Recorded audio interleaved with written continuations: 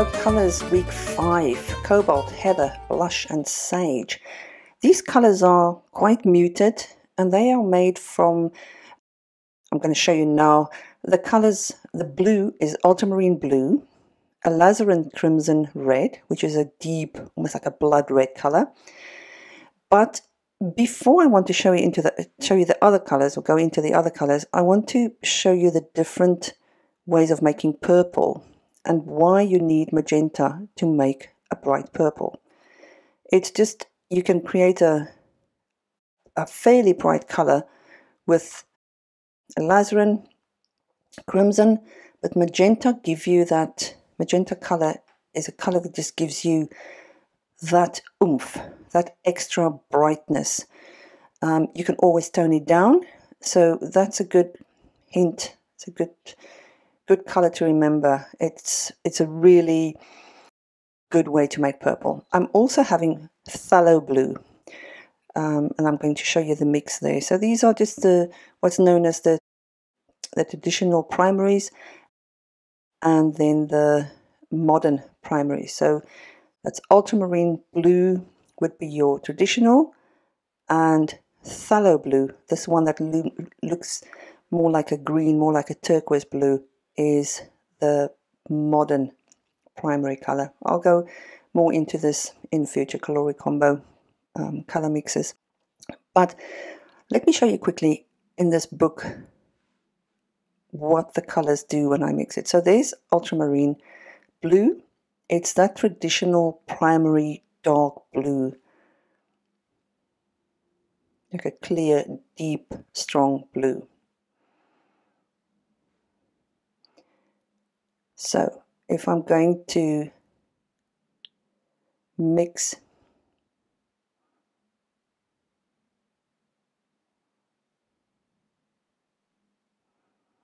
so to turn that into a darker shade, like the cobalt color I'm mixing, if I want to make it darker, I'm adding a bit of Payne's grey to it, and that will give more depth to the blue. I can't make it bluer than it is, but I can make it deeper. So I'm adding Payne's grey, and that gives me that shaded darker blue color.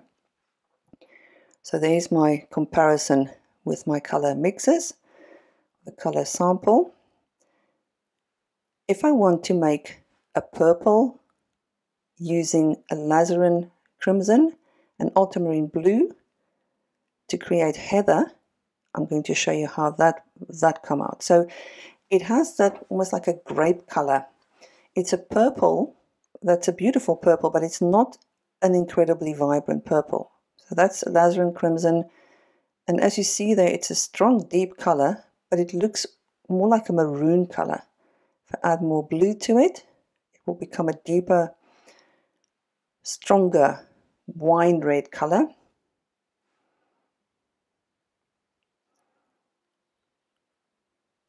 So there's ultramarine.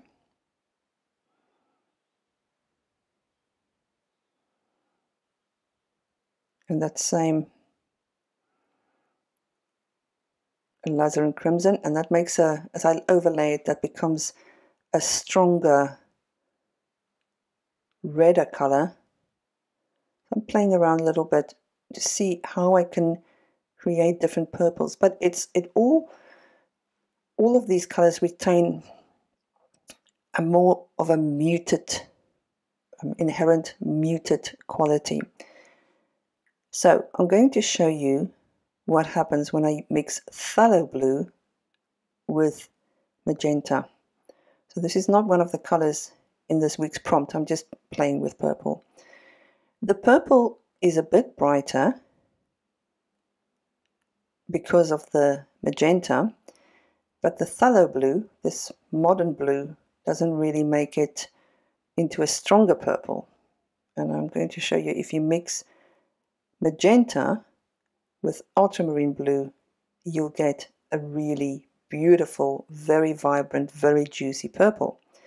And then if you want to make that into a darker color, you can add Payne's grey to it, and it'll give you a shade of purple.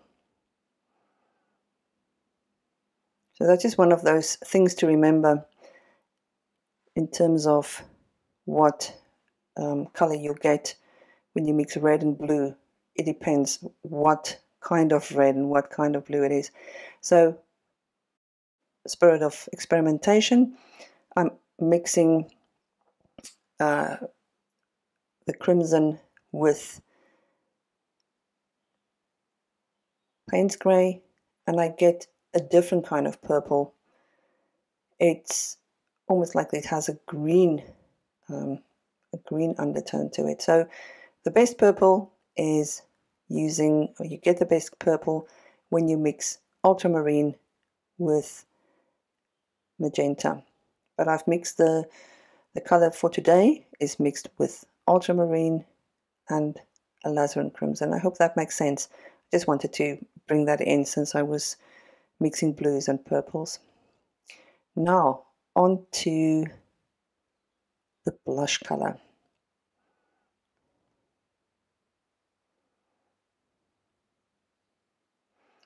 Blush is like a kind of buff color, but it's more pink. So I'm adding small amounts of alizarin crimson to it, and you see that buff, warm pink color. I'm going to compare it, I'm going to paint that down. So it's a clean color. So again, it's very clean. So all the colors in that I'm using today will have a little bit of Payne's grey added, and that will turn the color from a tint, which you get a tint when you have white mixed with the base color, and you get a tone when you have both white and black, or in this case Payne's grey. Payne's grey has a black pigment in it, but if you mix that together you get a tone. Experimenting a little bit, and then onto green. Now this green is a sage green, but it's a really pale muted green. It has a real vintage feel to it. For that I'm again using ultramarine blue, and I'm using nickel azo yellow. Nickel azo yellow is my go-to yellow. It's a bit of a chameleon. It can go in different directions. Yellow tends to be an easier color to get different, to warm up any color you have and to brighten it.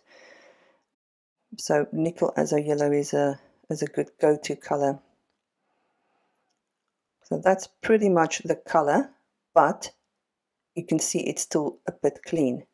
Therefore I'm adding Payne's grey, and it turns it into almost a neutral grey color. So the more Payne's grey is added to it, the more it will become a neutral color, a kind of grey.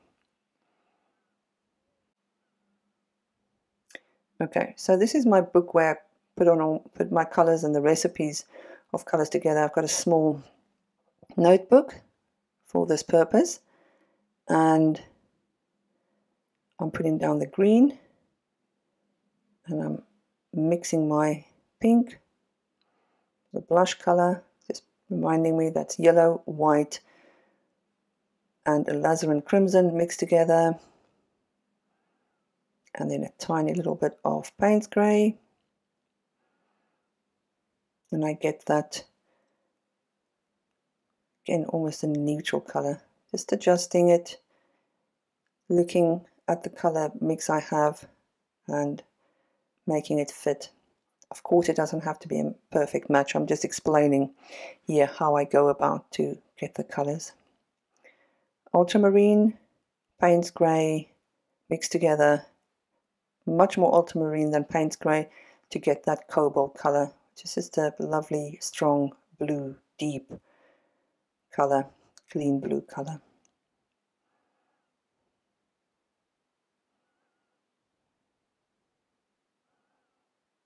And then for the purple, I have ultramarine and alizarin crimson. It gives you a really dark color. It looks almost as dark as that color with the the blue and Payne's grey mix when I first did it. So I'm adding a bit of white to actually make the colour more visible, so it's not so dark. So by adding a little bit of white gouache, I'm using Horadam white gouache, and there I've got my colours. You see as it dries a little bit brighter, and there I'm making a notation of my mixes so that I have it. If I want to mix more of it, it's just a little less, and it helps to remember for future projects. And that is week 5.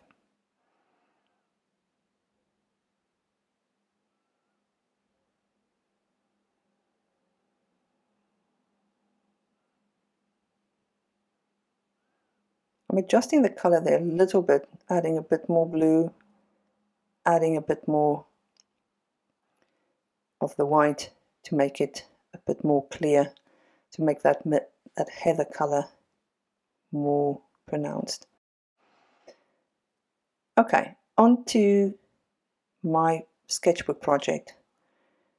The colors in this project are not my favorite colors. I find it quite hard to paint with buff colors or like a soft pastel color like this. So I'm challenging myself using it as a base to work on. My theme that I'm using for Coloricombo, sometimes use, is a house shape, just this form of a house. And I am adding blocks of green on top of that. So I'm using the sage green, and it really has a retro feel to it. It has an almost Art Deco feel to it. So I'm playing with the idea of repetition and pattern, and making almost like a kind of quilt pattern from this. I keep it in the shape of a house form. I don't want this project to be too big. This is just a little color study. It's my reference. Adding some star shapes. I'm using round brush, pointed brush to paint. And when that's dry, I'm adding detail with the cobalt blue on top of it.